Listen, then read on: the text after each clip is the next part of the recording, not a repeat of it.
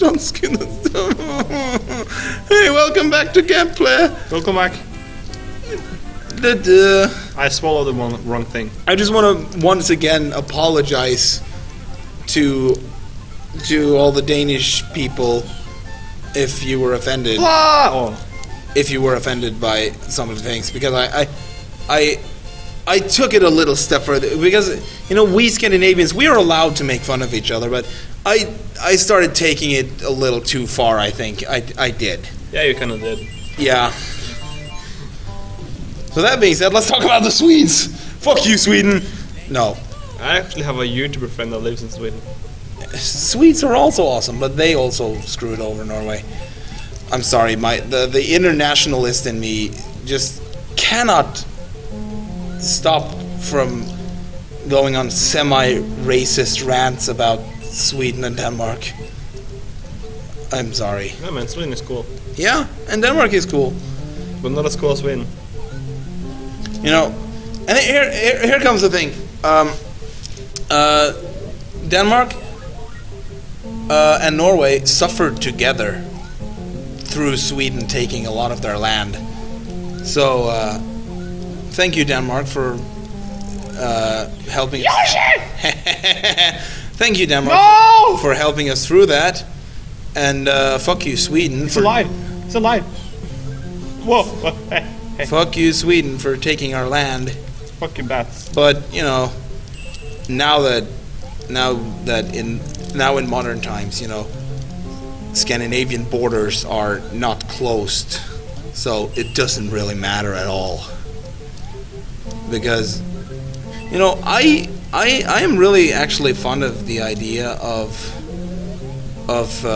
Norway, Sweden, and Denmark, and maybe also Iceland and Finland joining together to create one really big country.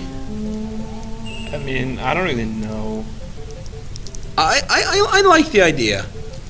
I'm not that big of a fan. I mean, I have much respect for Denmark and Sweden and Finland and Iceland, but I don't think, me personally, I don't like the idea of it. I like the idea, but I do prefer if we stay separate. Yeah, I mean. But I do prefer if we stay separate. I'm dead. But we all us Nordic countries, Norway, Sweden, Denmark, Iceland, and Finland, we are really tightly connected. We have a lot of course, our shared history and heritage and all that stuff. It makes it so that cannot get hit. Cannot get hit. Cannot get hit.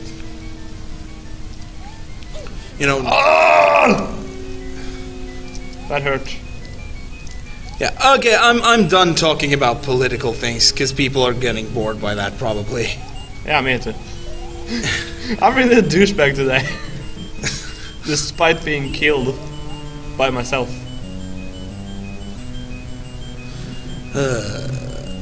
What did you do? I went through the door. Huh. It's a confusing ghost house, right? Yeah.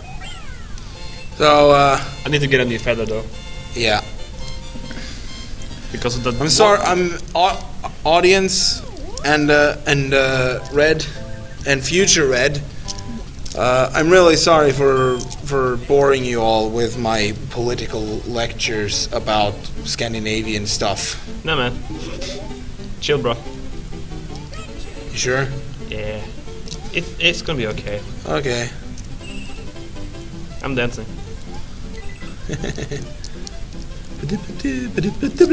Instead, let's talk the politics of the Mushroom Kingdom. Yeah, I know. Because as we all learned from Star Wars Episode 1, politics is really, really fun. I'm stepping into dangerous territory here now, but I just have to say it because it is my opinion. I like the Star Wars prequels. There, I said it. Everybody's entitled to their own opinion, though. Yeah, but it's like almost everybody hates them. On the internet? Yeah. Yeah. Because they don't know how... And you know, not everybody. Oh, first try. There are some people who do like them, though. I guess. Oh, shit. No! I mean... When did I start sucking at this game? Because, you know, and I actually thought the political stuff was kind of cool. Bro. PPG sucks at Super Mario. More like a red sucks at Super Mario. Hey! And, yeah, so, you know, and, so yeah, I like the Star Wars prequels. I think they're fun. And you know, when I started to watch Star Wars, God damn it! well, you know, I say I like the Star Wars prequels, but I like the original trilogy better because they are much better movies. But I don't think that the prequels are as bad as people say. Especially not Episode 3. Because Episode 3 is like, well, you know, Red, you know that I'm like amateur filmmaker and I want to be a filmmaker, yeah? Yeah, you're doing good too, actually. I like what you do. Oh, thank you. So, Episode 3, Star Wars Episode 3 is, I don't think it's too much of a stretch to say that Episode 3 is the movie that has had the biggest impact on me as a filmmaker. Oh, yeah. I'm not saying it's my favorite film, because it's not, but it is the film that has had the biggest impact on me as a filmmaker.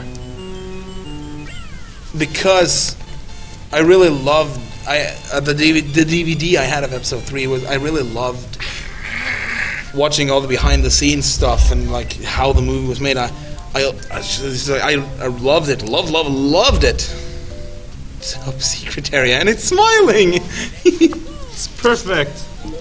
Yes, Blue Yoshi. I love. So yeah, I like the Star Wars prequels. If I were to rate